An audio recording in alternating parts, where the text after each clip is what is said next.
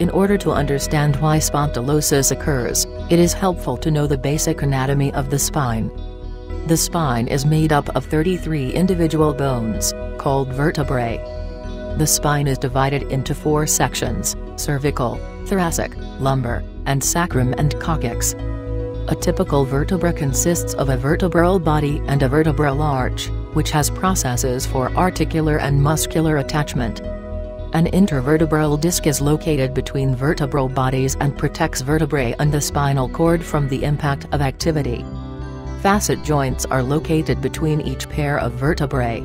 They guide the movement of the spine, providing stability and bearing a share of the load of the spine. Spondylosis is a term used to describe different changes in your spinal joints. It may be caused by aging, degenerative changes, or osteoarthritis. There are 3 general types of spondylosis: cervical, thoracic, and lumbar.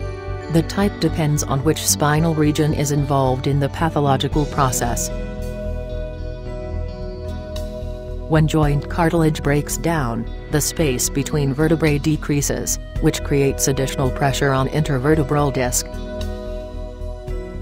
Excessive growth of surrounding bone tissue in form of osteophytes and bone spurs may occur as the body tries to repair itself by building extra bone. Osteophytes, and the decrease in space between the vertebrae cause pathological processes involving all structures located between the affected vertebrae, such as facet joints, spinal discs, nerve roots, and the spinal cord.